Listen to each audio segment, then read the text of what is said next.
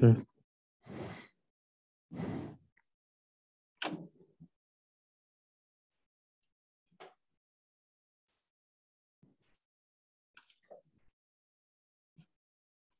Hello, Haley. Hello, Lola. Thank you for being so dedicated to the class.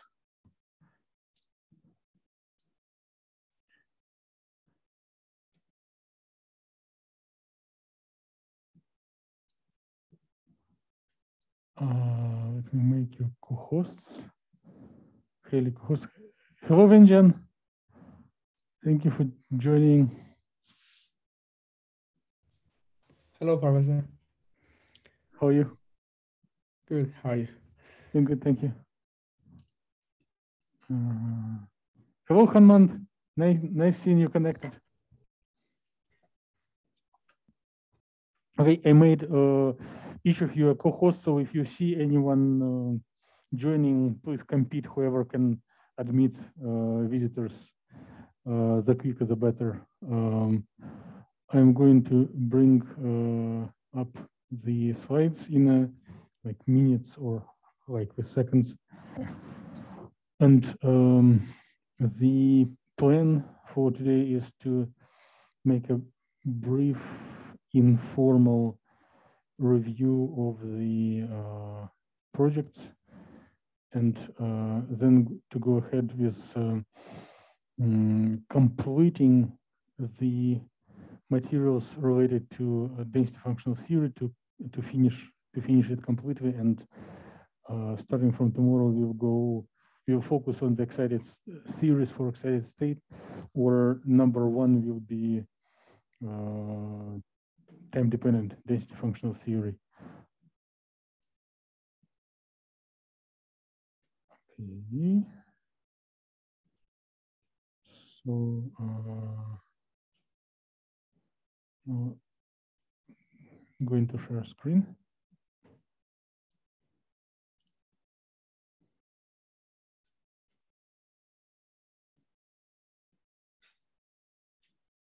Okay, and let me check if the slide advancer helps. Oh yeah, excellent. So we are in the computational chemistry class. The goal is to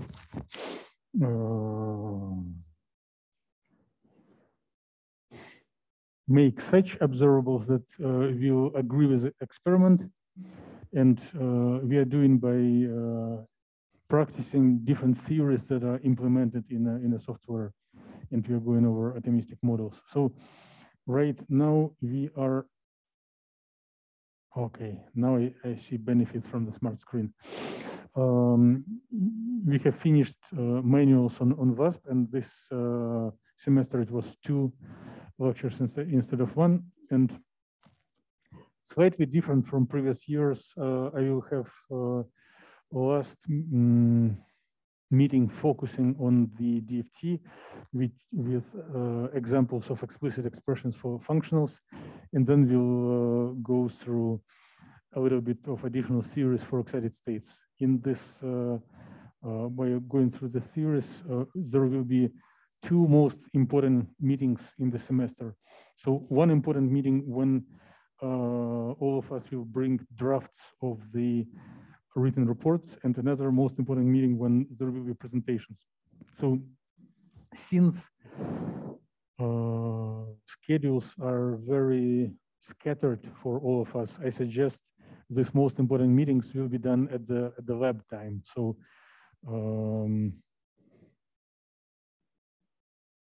April 27th and May 5th, or whatever Wednesdays are. So in 2 weeks and 2 days, I am encouraging everyone to bring a draft of report of the mini research, and in 3 weeks and 2 days we will do presentations on them.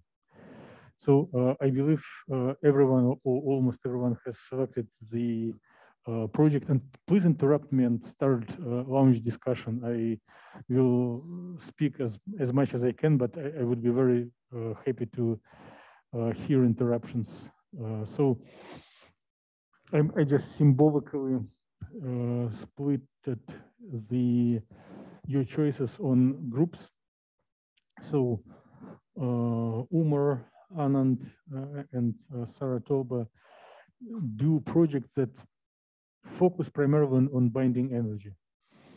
So they basically share similar methods. Well, I didn't include here. Let's go back. What Venjan is doing can be also placed in the same category of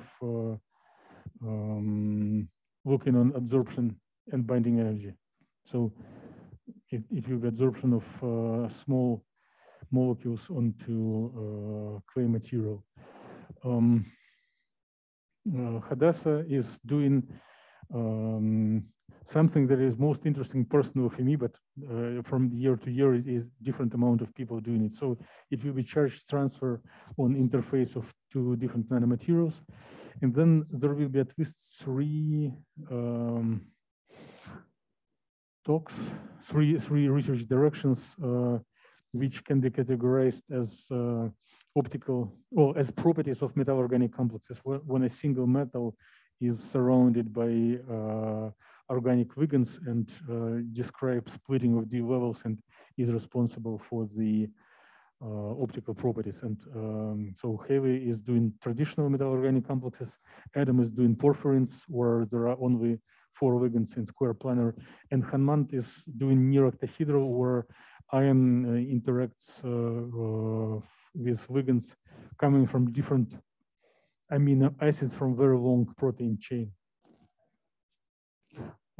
If you see that I'm misrepresenting your talk, feel free to interrupt me and give comments, because you guys are experts in your research, and I'm not. I'm just observing and helping with little details. So another group, there will be 2 mini researchers, one by Amir, another by Amara, dealing with properties of carbon nanotubes, defects, and adsorbates, both covalent and non-covalent. The target property is photoluminescence efficiency.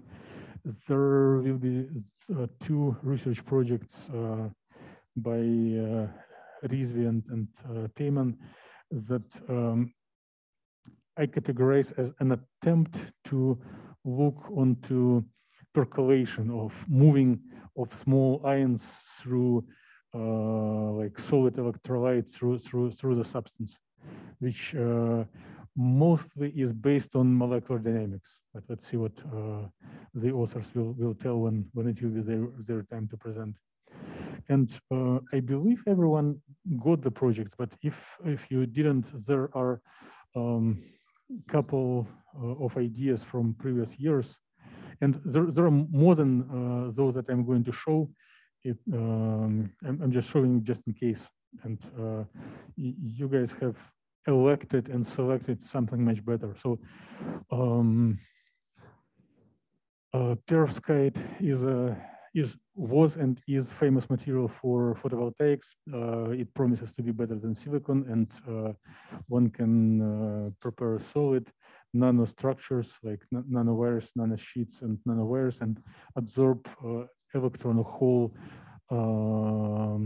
acceptors on the surface. So one can also replace lead into manganese and make it bright and optically active itself. So there are lead ions octahedral connected to iodine, and there is a cesium in the center. And the cesium is not bound, it's cation not bound to anything, and it is very, very polarizable. So it gives answer why it is so cool for extremely high photovoltaic efficiency.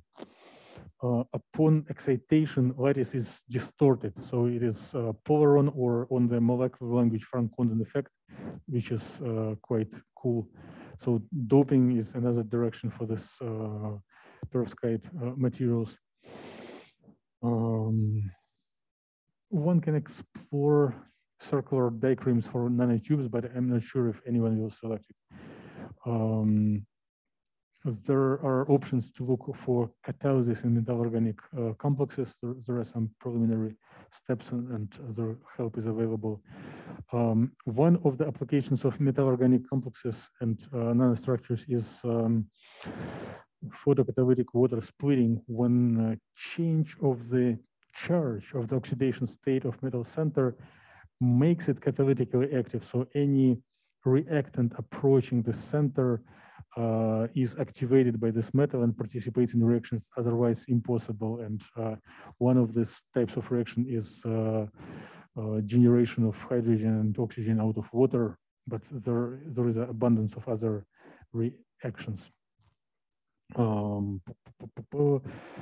The biological cells are covered by cell membranes, and these membranes are quite big and thick for computational modeling, but it is possible. So it is hydrophobic, hydrophilic, two layers lipid membrane, and the applicational challenge is to see whether it will survive adsorption to inorganic surface, which can be metal oxide or clay material. The thing on the bottom is a charge transfer between two nanomaterials. It is something that Hadassah is already doing in previous years. It was different pairs of materials. Okay. Other option, which I'm just need to declare it, but likely you guys already got your project, is to look on nanomaterials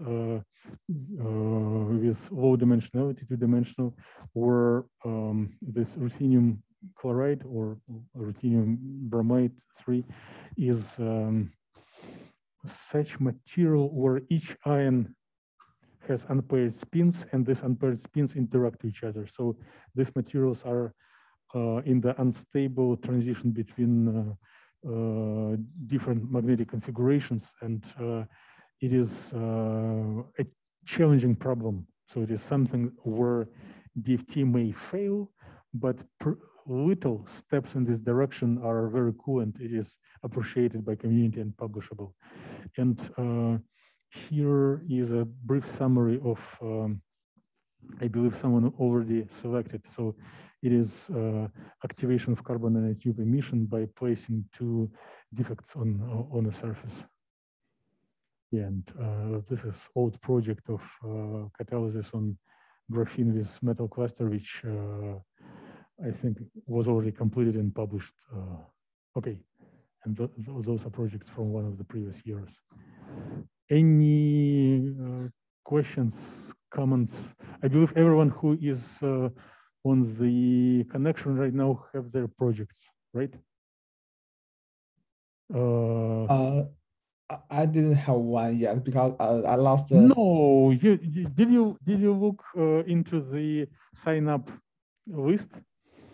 Yes, but I have no idea how we choose the project. So, well, you should have voted at the day when we were selecting. But let me stop recording for a second, and then I will resume. How do you do it? Pause, resume recording, share screen. Okay. Well, you are completely free to do whatever you like. So you are just auditing the course, but if you are interested, it's very much encouraged to try doing project, because we are setting up very squeezed hard deadlines, and doing things at a given time is a great momentum that bring all of us to the higher orbit. So you're very welcome to try follow the same schedule if you're interested. Yeah, I did send you an email talking about something about quantum dots, or I don't know, maybe you missed it. Okay, we can talk one-to-one. I can stop by your office, but you are very welcome guest, and if you approve me, I will give you like reminders and encouragements to keep the same pace and same schedule as everyone who takes this class for the grade. Okay, thank you. Okay. So a little bit on the research procedure. The research is a very creative activity. There are no procedures, but we can select something common that maybe will help us to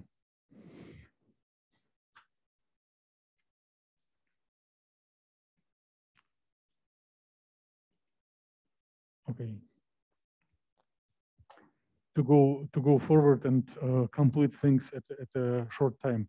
So one of the concepts, and again, please be critical, and I'm giving a disclaimer: there are no prescriptions, there are no algorithms for research.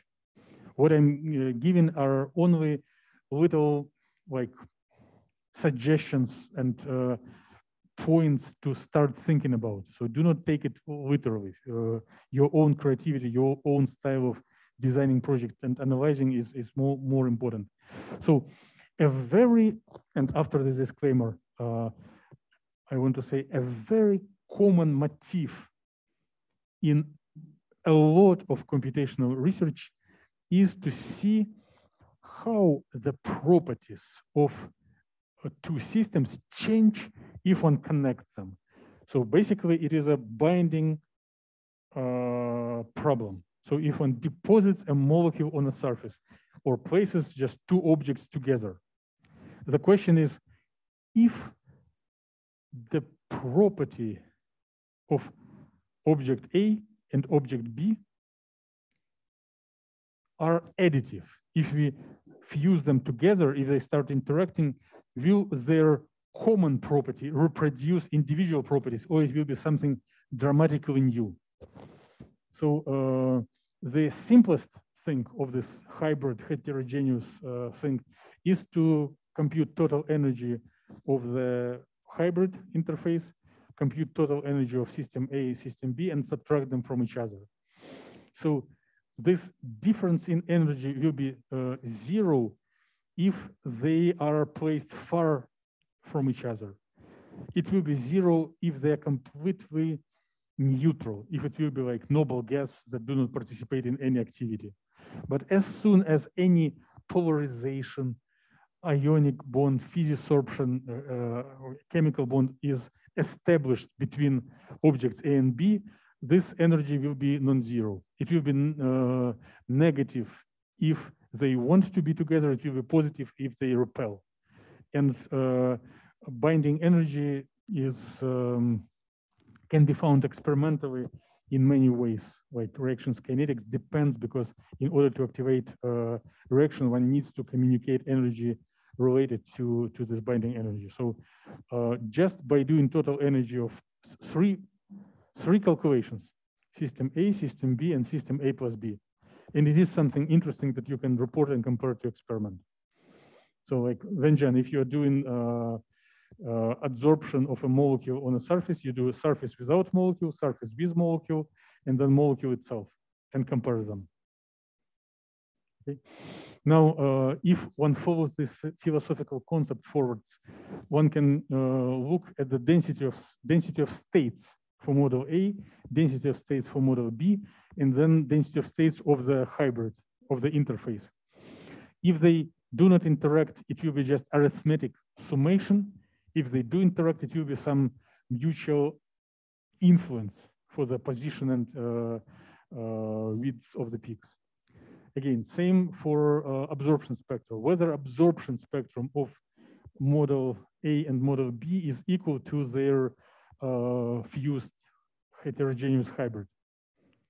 So this is probably the simplest and most common motif for any research. Just divide and conquer. Divide your model in two pieces and look how these pieces interact with each other. Another motif that is also very, very common. And again, I already gave disclaimer. There are no motifs. There are no general flow charge. It's only direction of thought. One can look for response of a model to a temperature. So you prepare your model, you optimize geometry, you find your observables, and then in the second shoulder, you provide heating and molecular dynamics. And then after molecular dynamics or during molecular dynamics at some snapshots, you also compute observables. And then you compare the observables for cold model and hot model. Why it should be different?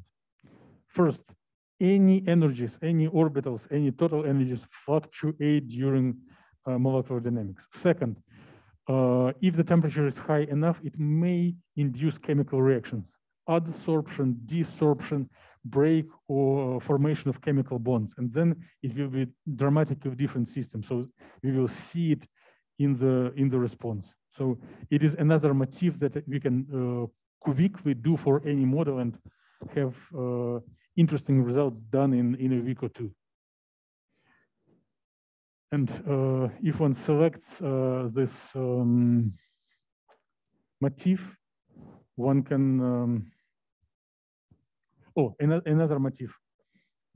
One can explore a response of a model to modification of the electronic configuration.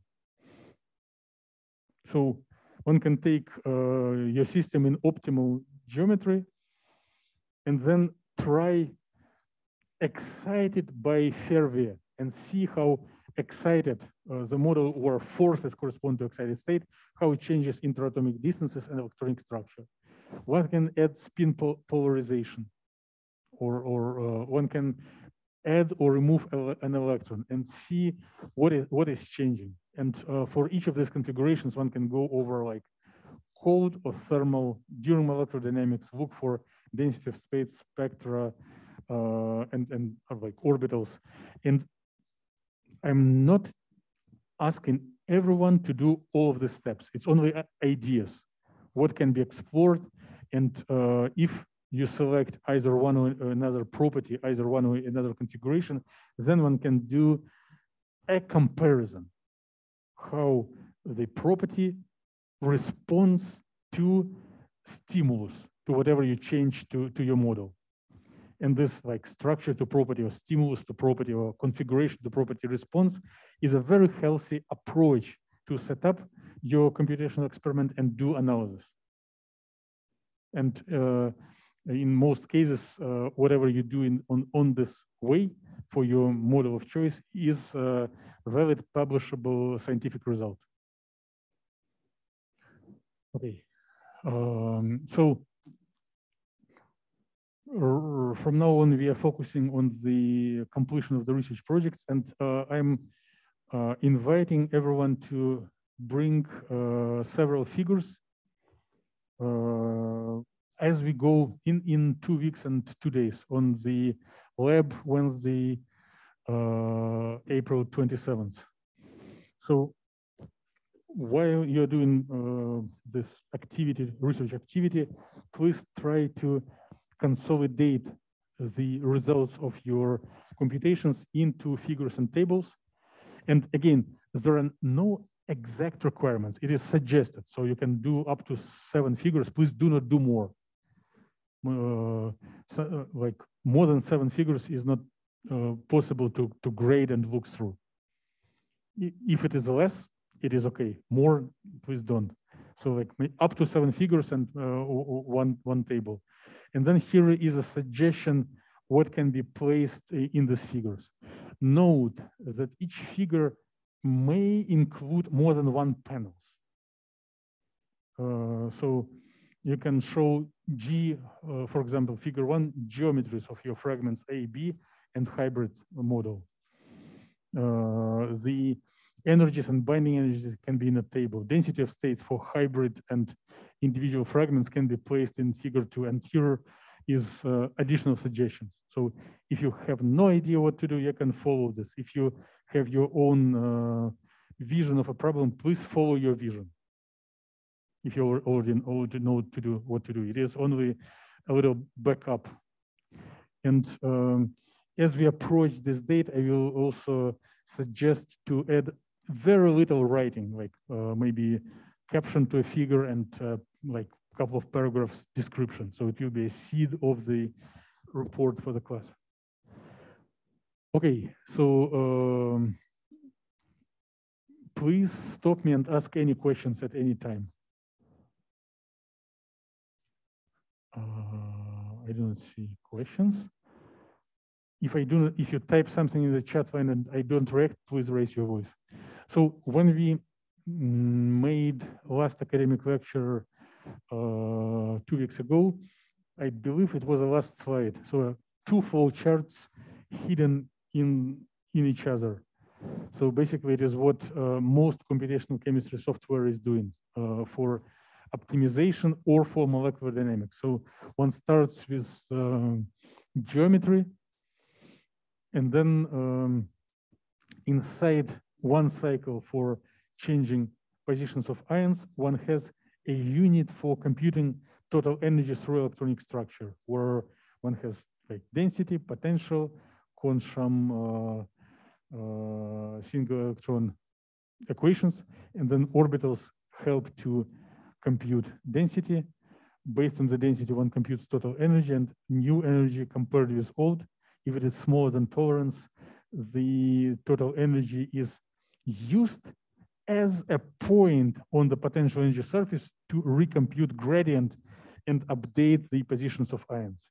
And by doing this self-contained 2 cycles, one is coming to optimal geometry, optimal total energy, and as a benefit, a list of orbitals, right? So it is what we do in Gaussian. If you select DFT, like U, BISRELIP, PBE, PBE, or whatever your selected choice, and what we do with VASP. I never showed in the lab, but our repository of the in-cars does include in-cars that allow to compute electronic structure with hybrid functionals. And if you're doing like detailed analysis of a smaller model, one can redo things with different functionals. It will be a good argument to argue with reviewers if you submit your paper for true publication. Okay, so now we have about 20 minutes for actual lecture. So by the time of today's lecture, I'm going to declare the end of DFT, not the end of DFT as a theory, but completion of the DFT in our set of meetings and lectures. So if the equations that I'm showing right now are okay with you, you can either disconnect or fall asleep or just enjoy and comparing what is provided with your expectations.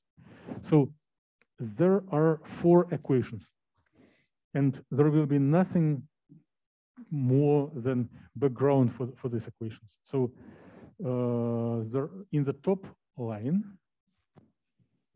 there is an equation for total energy as functional of density and spin polarization density. And this is done for the LDA, local density approximation functional with spin. Therefore, it is LSDA. So it is spin polarized calculations when we can describe triplets, doublets, and so forth. So as we go, I'm going to justify this equation and explain what is this Greek letter psi stands for, which is subtraction of the density of electrons with alpha spin projection and density of all electrons with beta spin projection. If a model is in a singlet configuration, this parameter will be equal to 0, and the whole bracket will be canceled. So it will be only total density in the power 4/3. The bottom line show an example. So once again, on the top, it is local density approximation, when energy depends only on power of the density. So density at different points of space. In the bottom line, we have example of a functional from so-called GGA, generalized gradient approximation. So here, the expression for, I want to give a note. On the top line, it is total energy. Here, it is the potential. And very often, people give equations for potential rather than total energy. And I will show their connection in next slide or two. So in the bottom line, bottom row, the potential, which is connected to energy, depends not only on the total density, but also on the variable x here, there, and there, which is triangle row. So triangle, inverted triangle, stands for gradient, and it is a three-dimensional derivative. So gradient, three-dimensional derivative, is a thing that is used when converting potential energy into force, right? Venjan, is concept of gradient okay with you? Okay. Hanmant? Okay. Haley, Vova, are you comfortable with gradient?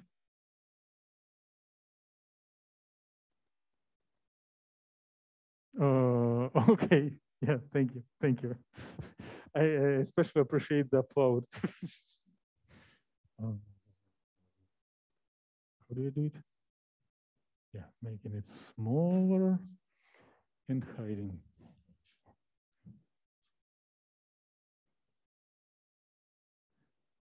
Okay, so gradient derivative of density is used here. So it's not only local, but also gradient. And therefore, it is generalized gradient approximation.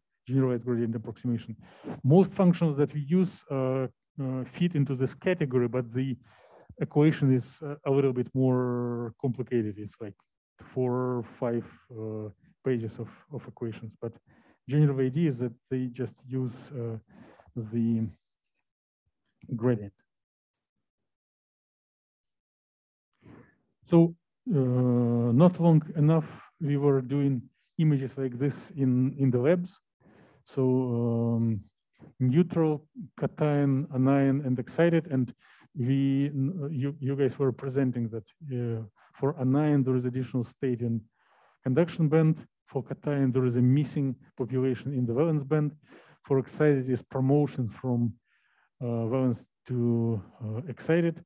And if we do have non-singlet configuration, like triplet, there is a withdrawal of population in the beta spin valence band and promotion to alpha spin in the conduction band. So the consideration that I'm going to give for next few minutes will be focused on how the functionals and how density functional theory addressing these features. So when we try to visualize it, we are using not only total density for each orbital, but summation and subtraction.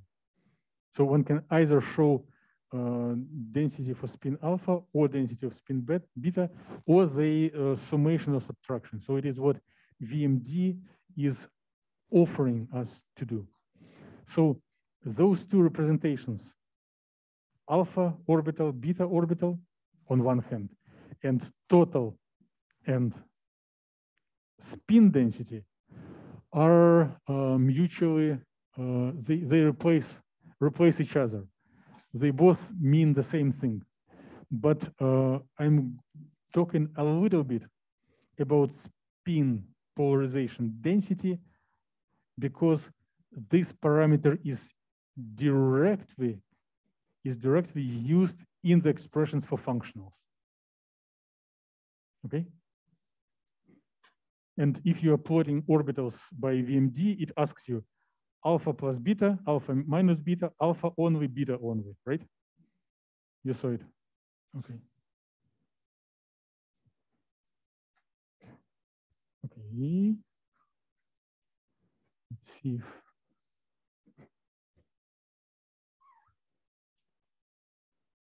so here is a little comment on the connection between total energy and potential.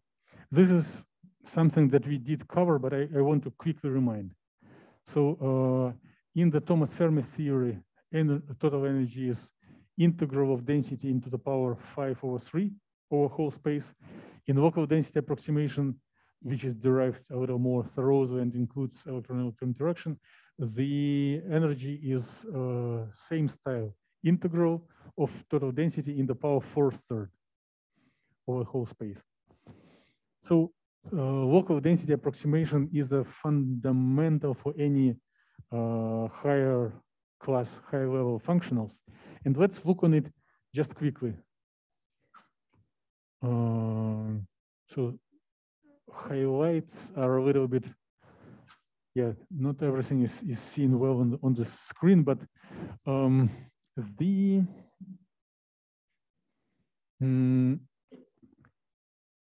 density into the power 4/3 can be represented as density in power 1 times density in power 1/3, right?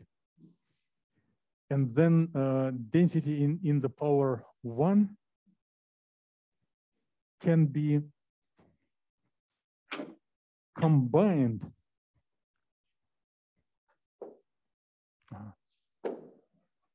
Oh, it's very nice. I can draw here. Can be combined into increment of the density, right?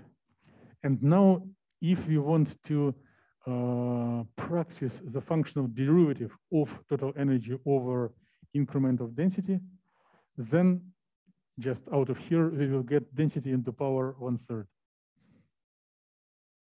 So therefore, the total energy in local density approximation will be rho in total energy. Total energy is rho to the power 4/3, and the potential will be total density in the power 1/3.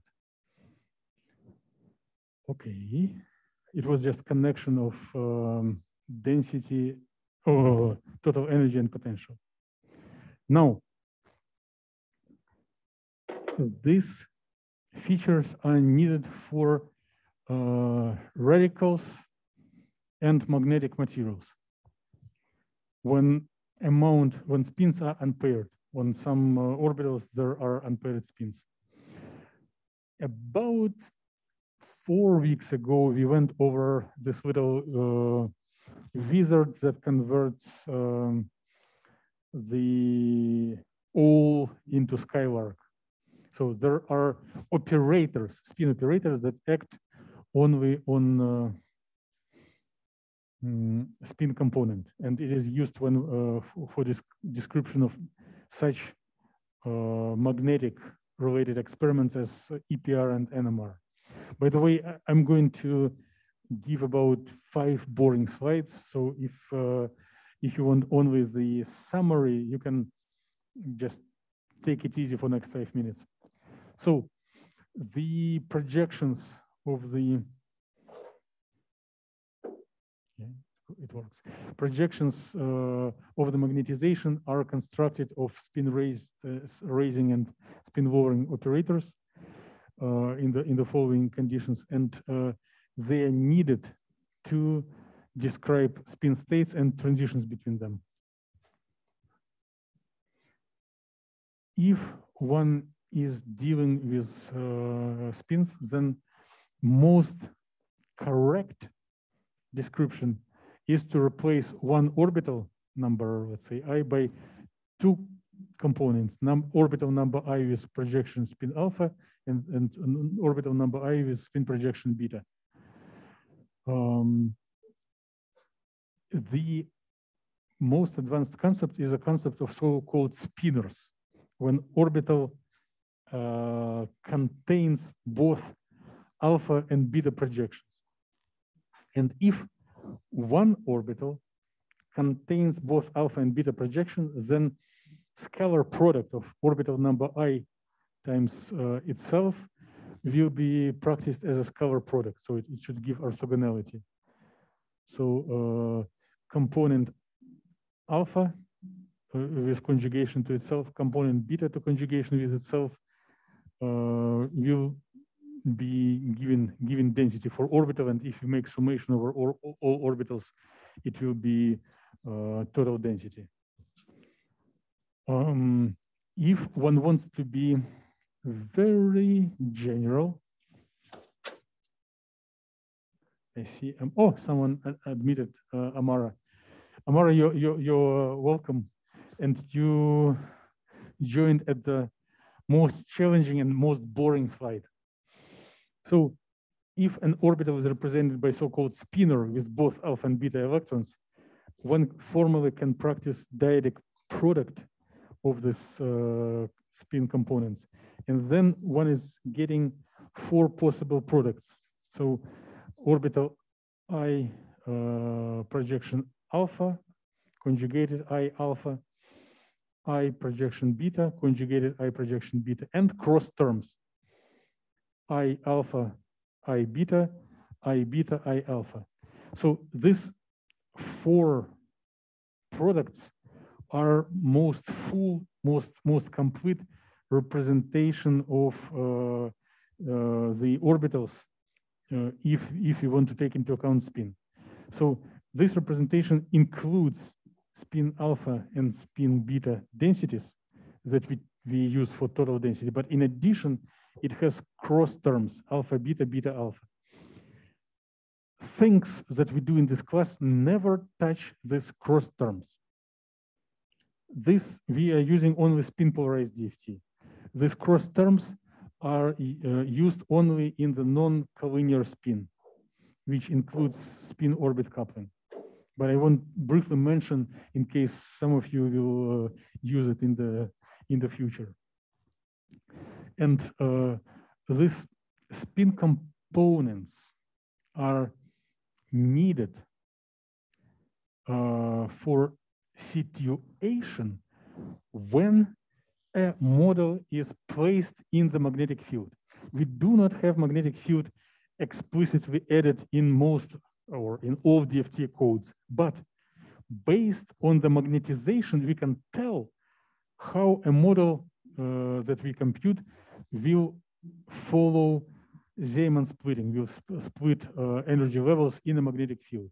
So here is the freshman chemistry and freshman physics equation, so that if we have a spin or magnetic dipole in a magnetic field, then its energy is computed this way. So here is a scalar product, which means spin has 3 projections, magnetic field has 3 projections, and we can write down equation this way. If our magnetic dipole is oriented along magnetic field, we have only Z projection of magnetic field and Z projection of a dipole. So then knowledge about spin projection allows to assess whether this molecule or this material will show splitting of energies in magnetic field. So one can, and it is a boring stuff. I will return back to something practical in 2 minutes, very shortly. So any observable in quantum mechanics is computed as a sandwich, bra and cat, conjugated wave function, operator wave function without conjugation. If we are in the representation of spinors, which we are not touching in any of our practical calculations. It is only a little heads up. Then we practice this recipe in the following way. So spinor, operator, spinor. And in the discrete basis, operator is represented with matrix elements. Alpha, alpha, alpha, beta, beta, alpha, beta, beta. So matrix elements in this spinor basis. The same recipe to get expectation value can be formulated in the framework of the density matrix, where one takes these components and uses the trace of this product of the two matrices. So just one multiplies these two matrices and then takes summation of the diagonal elements.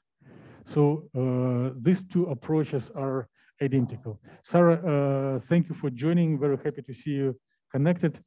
And you and Tamara did join at the most boring and most technical and challenging part. I will finish and go to more practical things in a minute. So spinors for spin orbit coupling and for non-collinear spin.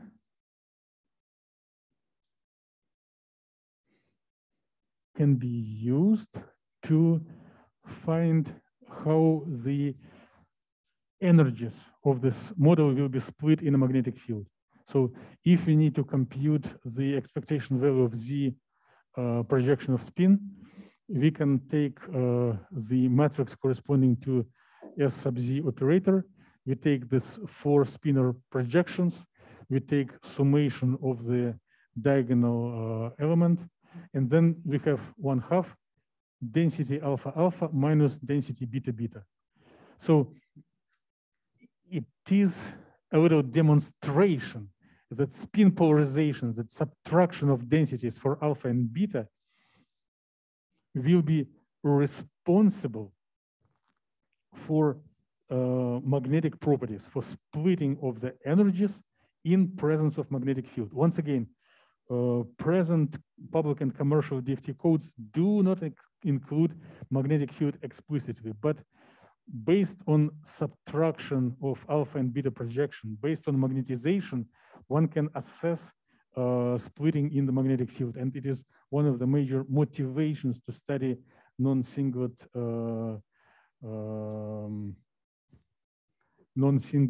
configurations. Now, I'm returning back to more simple and practical things. So we did forget or did leave behind spinors. We go to our old good spin polarized DFT. So we do have density of all electrons with alpha projections. So it is density of orbital 1, 2, up to HOMO alpha. By the way, HOMO alpha and HOMO beta can be different. For projection B, it is summation of all probability densities, all orbitals squared up to HOMO beta. So HOMO beta and HOMO alpha may have a different number.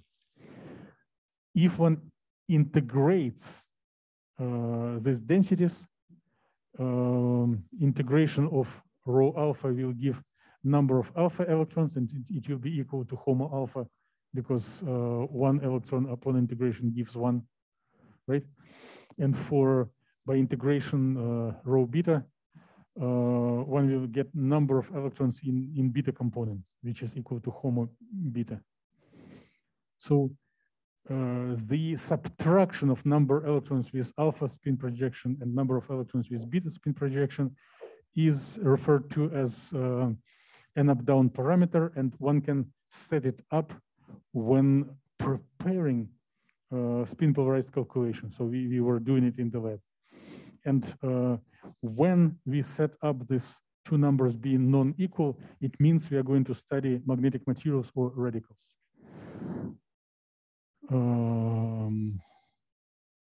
So summation of these two densities and in integral of the summation will give total number of electrons, subtraction of these two densities, and in subsequent integration will give us spin polarization, number of unpaired spins. And just a little practical thing that was already reported in your nice talks previous week. So this here's subtraction spin polarization. If we divide it by 2, it will be total length of a spin vector. Multiplicity is computed as 2s plus 1. And here are the examples. So spin polarization 0 singlet, only one state, 1/2, there are doublet, 2 possible states up and down, 1 triplet, it can be up, down, and in the middle, and one can go ahead forward with higher spin multiplicity. So it is possible to normalize spin density, the subtraction of two densities, by dividing it by total density. It is needed just to make sure it is smaller than 1. If so, let me check if anyone is yet in the class or someone who already. Okay. We still have 5 minutes formal, and I will try to finish the thought so that we have this thing done. Okay. We do divide subtraction by summation to have spin density normalized. If we do have the spin density defined, we can reconstruct alpha and beta spin back. So if we do spin density plus 1, and we open brackets, we will get the alpha spin divided by total. And if we multiply spin density plus 1 multiply by total density, we will get spin alpha. And same simple mathematical protocol. If we make spin density minus 1 and multiply it by rho, we will get beta spin. So when in the VMD, when you're plotting orbitals and you're selecting alpha, beta, alpha plus beta, alpha minus beta, it means the code just practices the simple equations.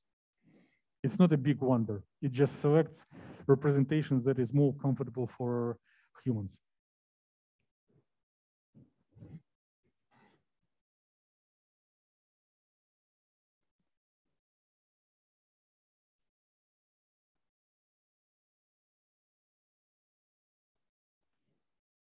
Okay, so here is the summary.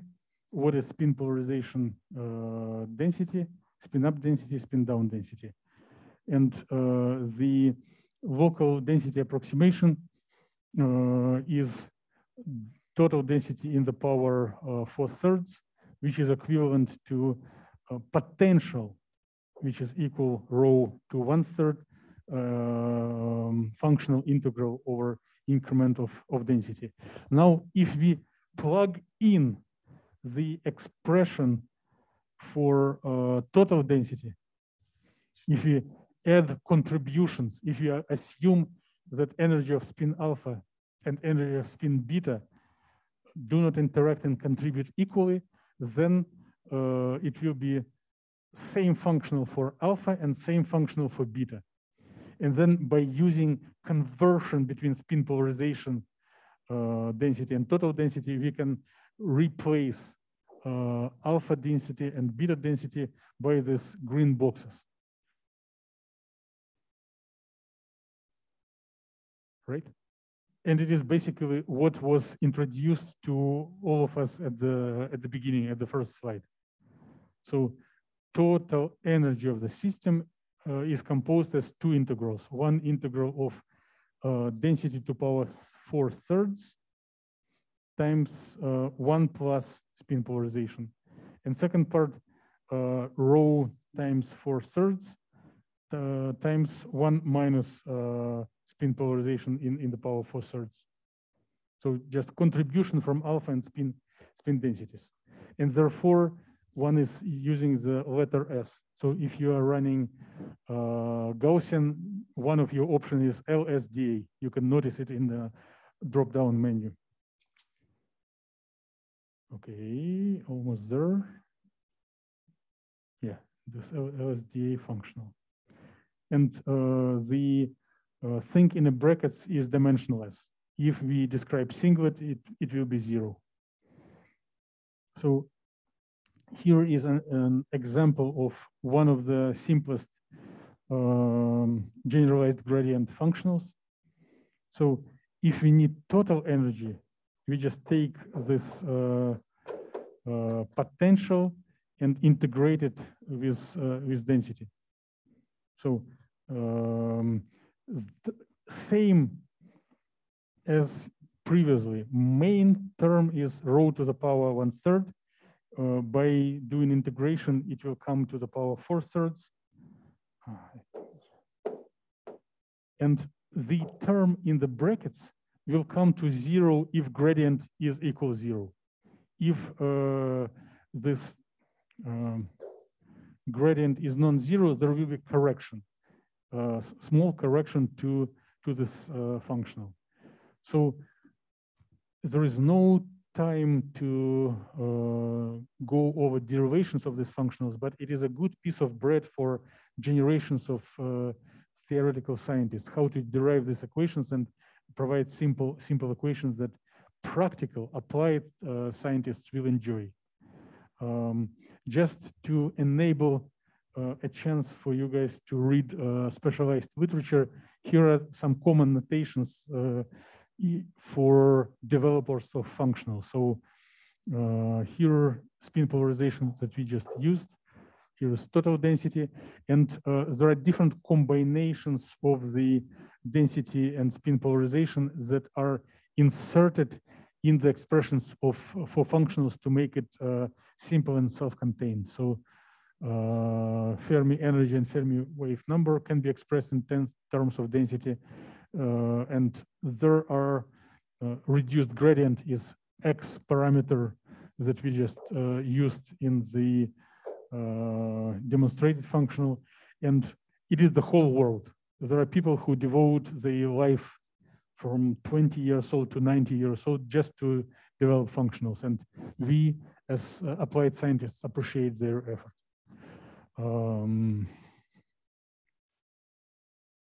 Yeah, and here are just abbreviations of what this hyperbolic functions are. So these explicit equations for getting the energy, total energy out of total density is a practical step that is needed to implement the flow chart of Kohn-Sham DFT. So we are borrowing it. It is already tabulated in the codes. It is derived by certain approximations, and we just using it. It's not possible for this short course to go over them, but so here is the end of the meeting. Everyone is welcome to disconnect, and I will stay here and answer questions if any. If you joined later, at the beginning of the meeting, there was a brief overview of selection of projects and research protocols. So everyone is, if you joined later, you're encouraged to watch the recording. So meeting is done. If there are questions, please ask. If there are no questions, feel free to disconnect. Thank you.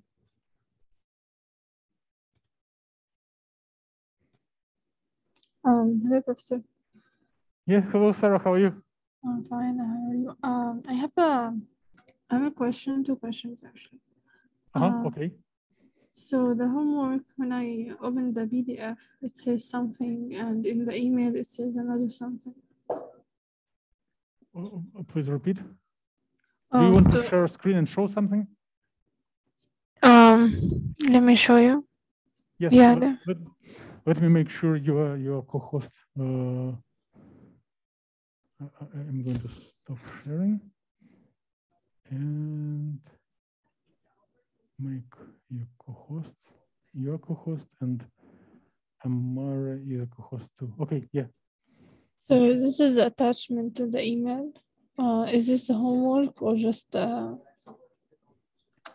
Oh, okay. Now I understand the question. Okay, so I do. It's a little challenging for myself to categorize. It is special assignment, which is a step towards a report on the research projects. It is due in, I believe, 16 days, right? 15 days. And basically, it is a core of your written reports.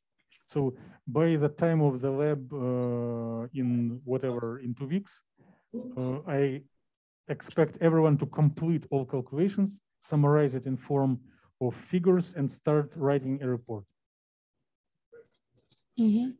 So I understand it is quite challenging, but it is not a true papers. It is a little mock papers for the class. So just do a little calculations, little simple figures, and start procedure of describing them. So what about after thermalization? If my system, I want to thermalize my system. So I will explain right now, but I was trying to explain it during the class as well. So. Oh, so I can watch the video and save your time. It's okay. Yeah, but I can briefly repeat. So suppose you have adsorbed your arsenide on the top of the silver cluster. Found you optimize geometry. And then again, it is not mandated, it is only option, but you can try to heat it up and see if heating will help to desorb your molecule, or maybe heating will break it on pieces. So just explore how molecular dynamics will change geometry and eventually electronic structure of a model. What you can do, what you can plan, is to start this calculation like now or tomorrow in the longer queue, and then in a week or two see if it is complete and if you see anything interesting. If it is interesting, you report it, you include it into your written report. If it is boring, if you do not see anything, you just skip it. I ran a few simulations, but when I run a big box with the water molecule arsenic or arsenic, all of them are failed. Okay, I did a couple of runs in this directory and they didn't fail. Let's go into hybrid AS04. This one? Oh, sorry. Yeah, I guess I opened this one.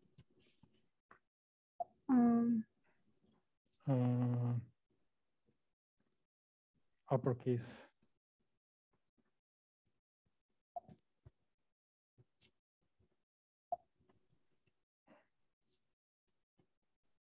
Let's try once again. Yes, CD space.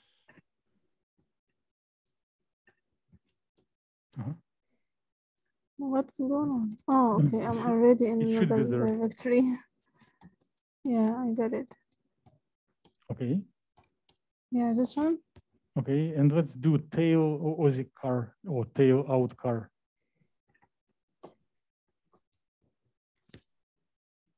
Just tail. Okay. So it is a successful completion. Here it doesn't show reach required accuracy. Yes, because can you do more in car? So I did put NSW80. So let me request control and just continue. So I don't want to mess with regular queue. I do things only in debug to do like quick tests. So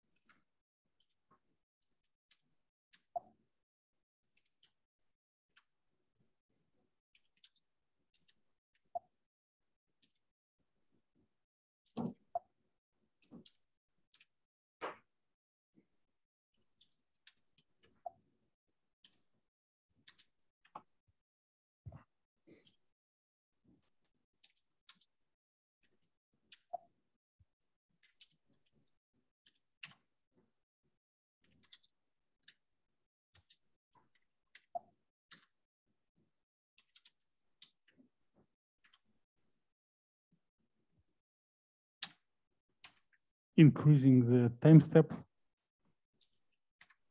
And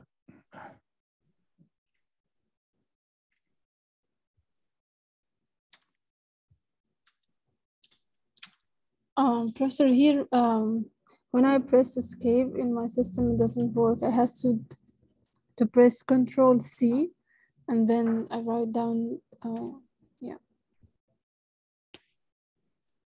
okay, yeah, thank you. Mm-hmm. And concurrent to postcar.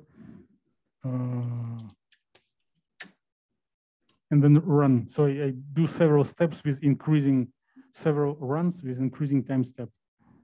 And then eventually it will come to conversion of the geometry. Mm-hmm. But it, okay.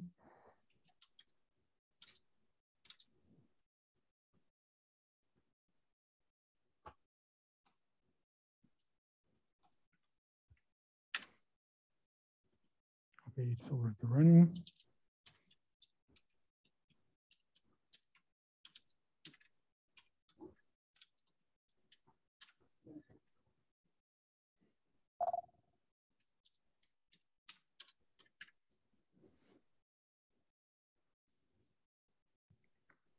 So it's delays a little bit because it records the density. But if later on, if it writes down the density too frequent, but later on we can have it in hand if you suddenly need it. If you do not like this delay, you can just like make false for this wave color, charge, and potential.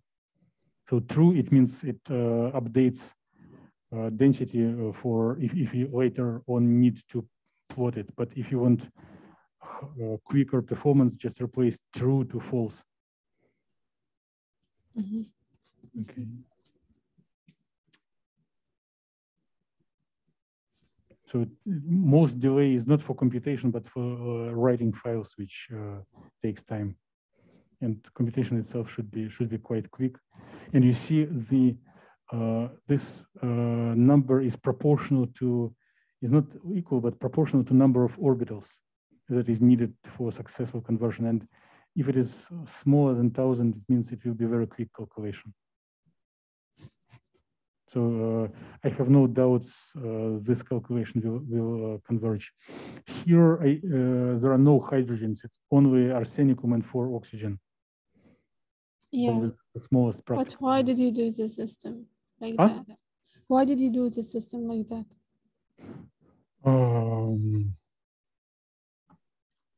Because it is the smallest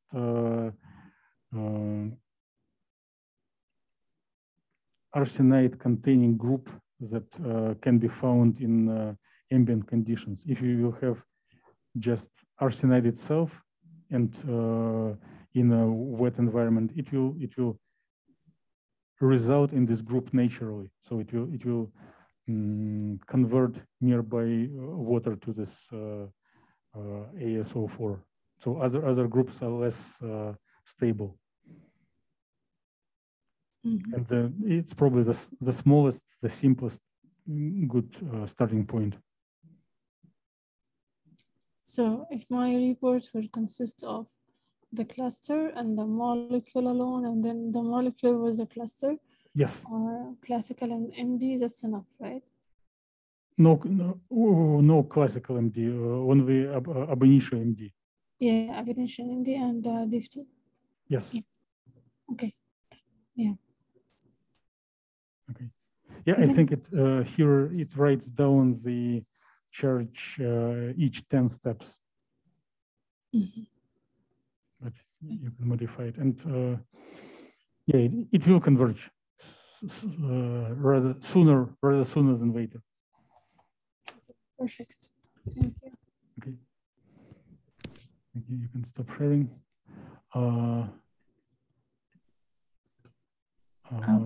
Amara, do you have questions? Yes, Professor, I have a question about my model. Uh-huh. Like how I can like combine them, just like the wrap the DNA onto the nanotube. Oh, okay, okay. You mentioned the adding Um, hypercam. Like I don't have hypercam, but I tried it Avogadro VMD, but it's not working. It's just like this way. okay. I will try to help when we are done with this meeting from my office, but let me quickly do something.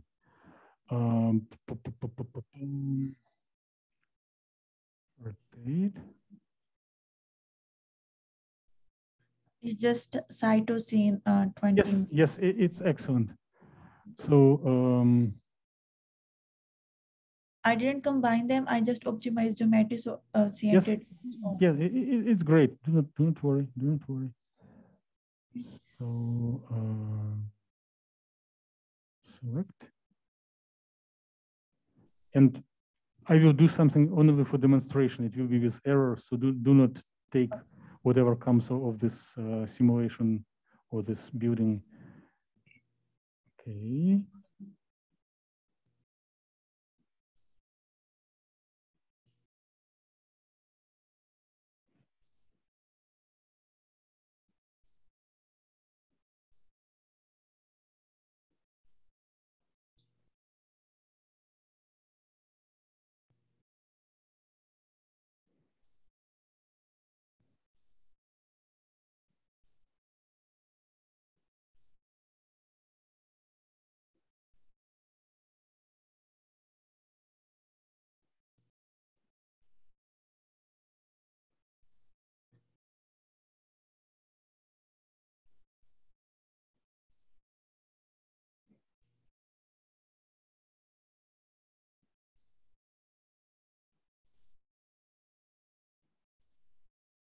So what one can create a geometry so that they're close enough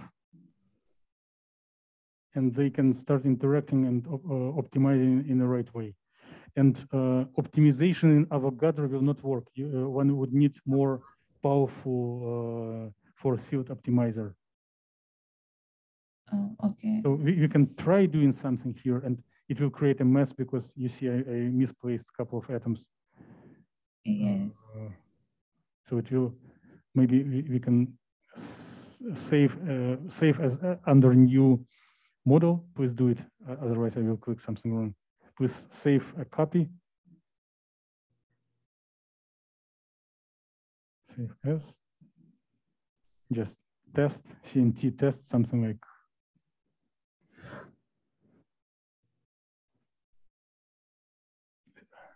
Okay. And now we can start optimizing, but it will be something ugly. And it will be not quick because Avogadro is not perfect. Yes.